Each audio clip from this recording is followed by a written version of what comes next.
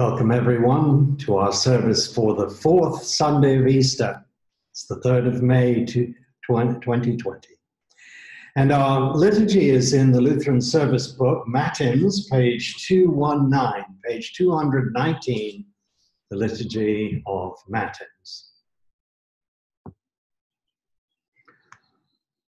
O Lord, open my lips, and my mouth will declare your praise. Make haste, O God, to deliver me.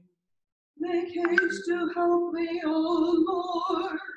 Glory be to the Father, and to the Son, and to the Holy Spirit, as it was in the beginning, is now, and will be forever. Amen. Praise to you, O Christ. Alleluia.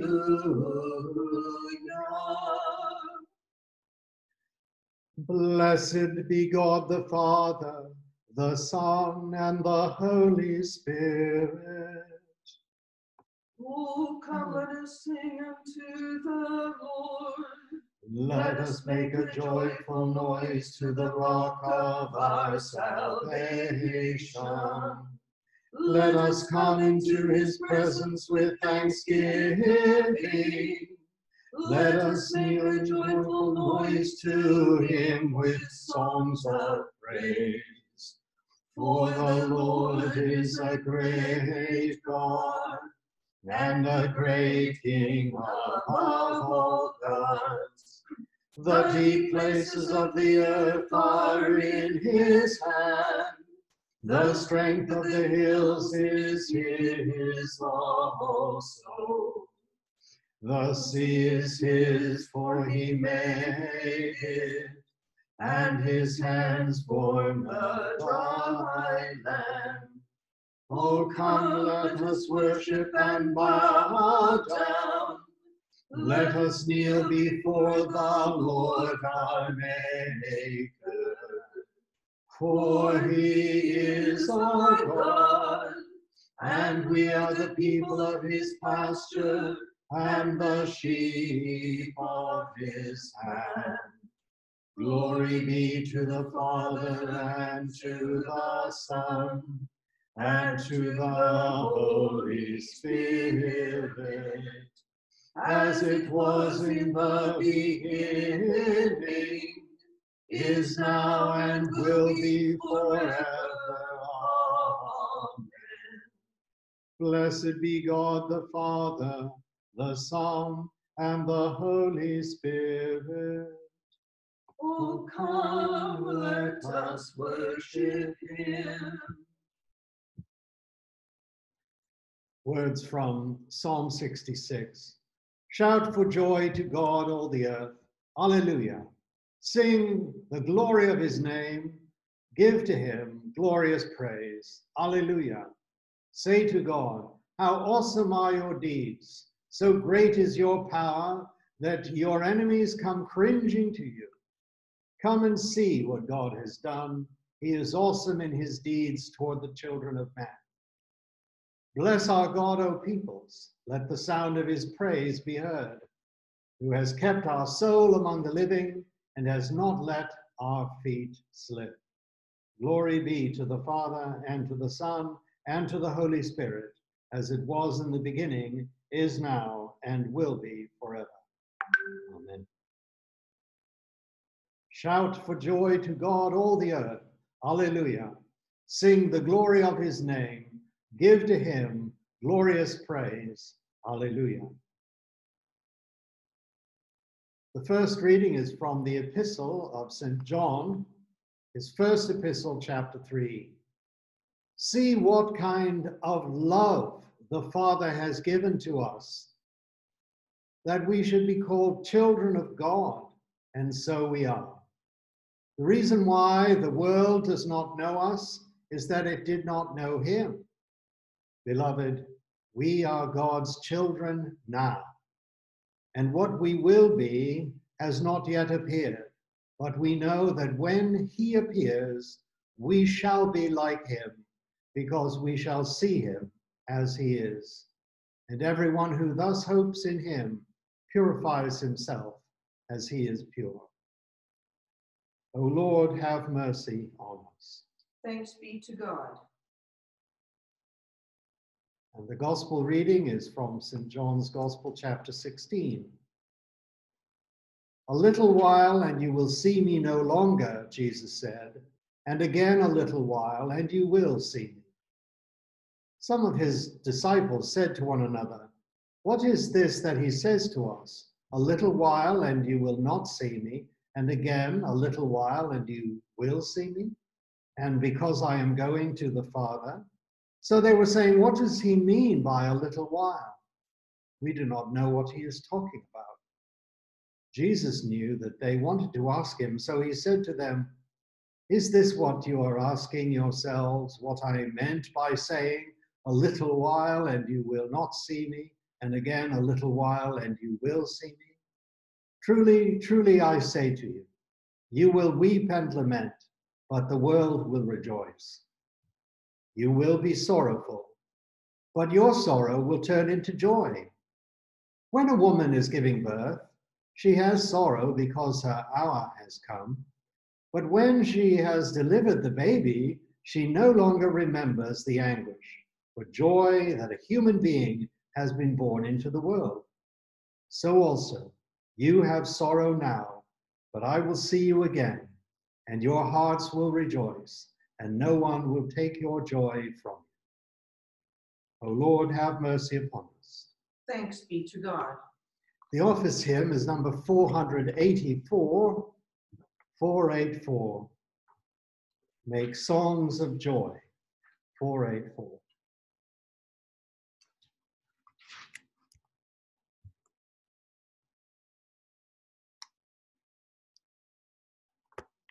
Make songs of joy to Christ our head.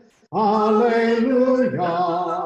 He lives again, who once was dead. Alleluia. Our life was purchased by his loss. Alleluia. He died our death upon the cross. Alleluia. O death, where is your deadly sting? Alleluia. Assumed by our triumphant King. Alleluia. And where your victory, O great, alleluia, when one like Christ has come to save, alleluia. Behold the tyrants one and all, alleluia, before our mighty Savior fall, alleluia.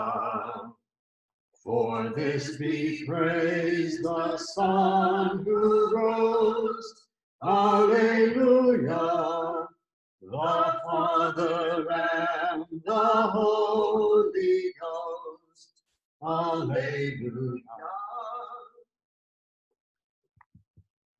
Grace, mercy, and peace be unto you from Almighty God, the Father, the Son, and the Holy Spirit. Amen. Amen. The reading that we will look at more closely today is from the gospel lesson in which Jesus told his disciples, "You have sorrow now, but I will see you again, and your hearts will rejoice, and no one will take your joy from you." These words of Jesus are evidence of the deep sympathy that he had with his disciples. Amazingly, although he was the one who was going to be crucified, his thoughts are not just on his own sorrows, but on the sorrows of his disciples. And not just his 12 disciples then, but I would suggest also his thoughts are on your sorrows and mine. What specific sorrows of his 12 disciples does he have in mind? Jesus is thinking of the suffering of his disciples when he is separated from them for a little while, as he puts it. He's thinking of their sorrows as they face not just this separation anxiety, but the sorrow of what seems to be the failure of their cause, the triumph of injustice, the victory of death over life.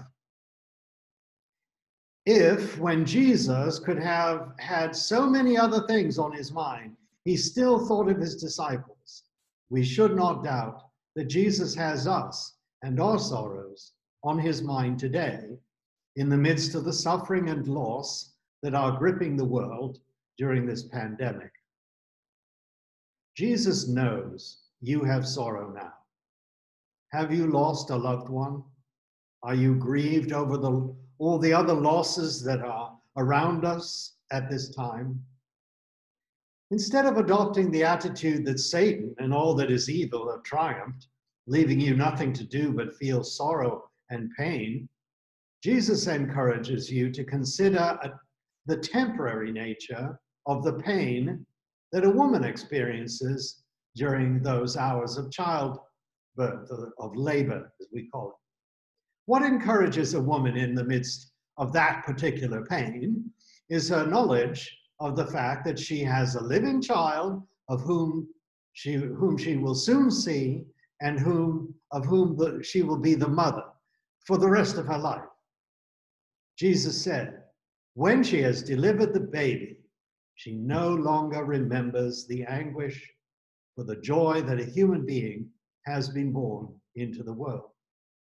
So also you have sorrow now, but I will see you again, and your hearts will rejoice, and no one will take your joy from you.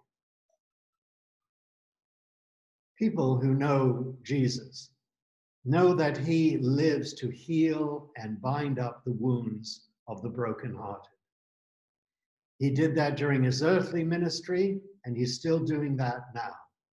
He lives to give hope to the weary and the heavy laden. He lives to proclaim liberty and to give wisdom to his people through his word, to give them a vision of his kingdom when all around they see other things that are so negative. He even makes the blind, the spiritually blind, to see today. Jesus loves us, and the supreme proof of this fact will always be his sacrifice for us that he was going to make when he spoke to his disciples, that he made on the cross once for all, and now lives to intercede for us, his redeemed people, redeemed by his blood. His death and resurrection proved his love and provided for us a joy that nothing can take from us. Whatever sorrow we face now, nothing and no one shall separate us from the love of Christ. So here's that list. Shall tribulation or distress or persecution or famine or nakedness or danger or sword? As it is written, for your sake we are being killed all the day long. We are regarded as sheep to be slaughtered. No, in all these things, we are more than conquerors through him who loved us. For I am sure that neither death nor life, nor angels nor rulers, nor things present nor things to come, nor powers, nor height, nor depth, nor anything else in all creation will be able to separate us from the love of God in Christ Jesus our Lord. It's easy to be sorrowful at this time. Our view of sorrows, our sorrows now, and our view of death is completely different, however, when we know that Jesus has successfully removed the greatest sorrow of all, the barrier between us and God that was caused by our sins. And when Jesus Christ atoned for our sins against God, he removed that barrier. And that puts everything in a different light. We are not worthy to see the one and true holy God, but now through Christ, as the Bible says, we have confidence to enter the holy places by the blood of Jesus, by the new and living way that he opened for us through the curtain, that is, through his flesh. Because of the freedom Jesus brings, freedom from worry over how your sins might impact your salvation, you are set free to refocus on how you might serve others. You are free to refocus your eyes from this present tribulation, this momentary discomfort, to the bigger picture, including eternal life. Because when we see Jesus this way, we have a glimpse of heaven. We can see through our sorrows to see Jesus and the joy he brings that nothing can take away from us. Jesus' disciples, in those dark moments before his betrayal and suffering and death, needed a glimpse of him. And after his resurrection, when they were getting used to the idea that he was alive, well, they needed a glimpse of him too, again and again, during 40 days between his resurrection and his ascension.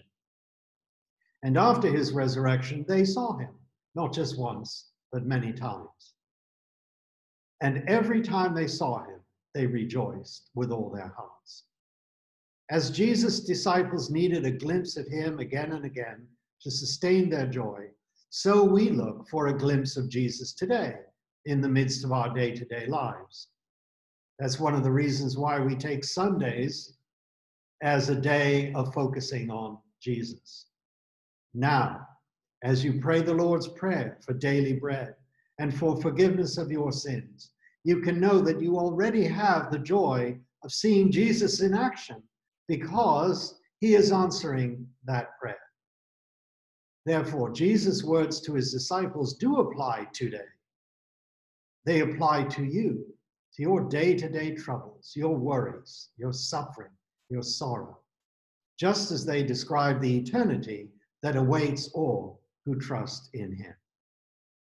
Let's listen to Jesus' words again and see how they describe the contrast between our earthly lives now and the eternal life we will experience in heaven.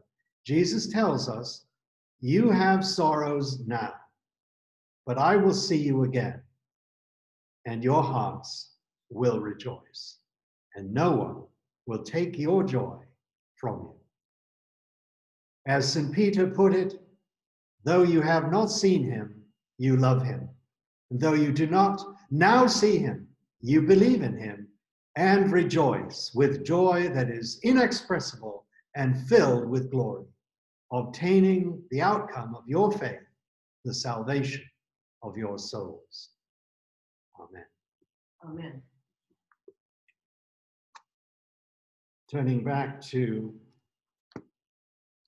the office of Matins, we'll reserve the Te Deum for after this crisis is over, and we'll turn now to our prayers, beginning with the Lord's Prayer. It's on page 227. 227. Our Father, who art in heaven, hallowed be thy name. Thy kingdom come, thy will be done on earth as it is in heaven. Give us this day our daily bread, and forgive us our trespasses, as we forgive those who trespass against us. And lead us not into temptation, but deliver us from evil. For thine is the kingdom, and the power, and the glory, forever and ever. Amen. The Lord be with you. And with your spirit. Let us pray.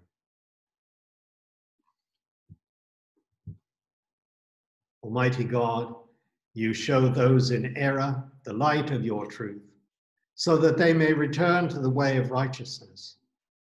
Grant faithfulness to all who are admitted into the fellowship of Christ's church, that they may avoid whatever is contrary to their confession and follow you in all such things that are pleasing to you, through Jesus Christ, your Son, our Lord, who lives and reigns with you and the Holy Spirit, one God, now and forever. Amen.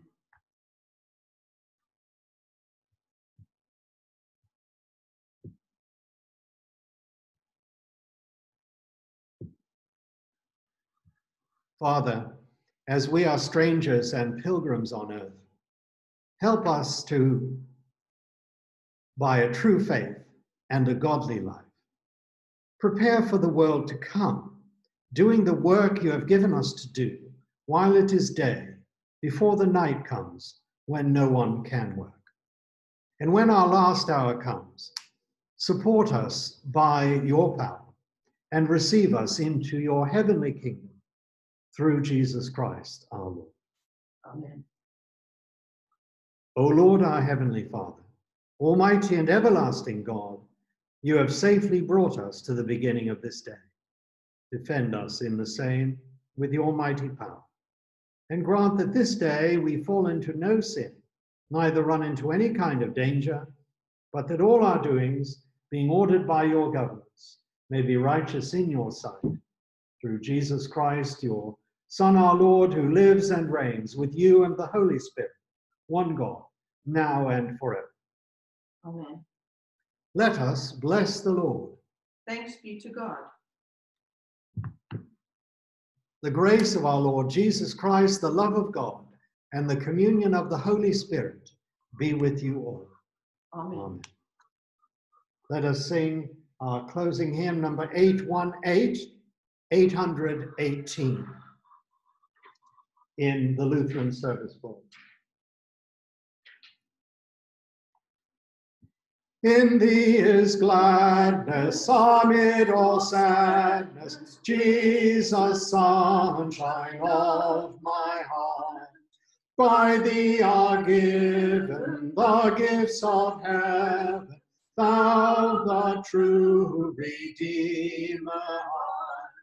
Our souls are wakers, bonds thou breakest, who trust thee surely, as built securely, he stands forever. Alleluia. Our hearts are pining to see thy shining, dying or living, to thee are cleaving, naught can us sever. Alleluia. Since he is ours, we fear no powers, not of earth, nor sin, nor death. He sees and blesses in worst distresses. He can change them with a breath. Wherefore the story tell of his glory, with hearts and voices, for heaven rejoices in him forever. Alleluia. We shout for gladness, yearn for sadness, love him and praise him, and still shall raise him, glad hymns forever. Alleluia. Christ is risen. He is risen indeed. Alleluia.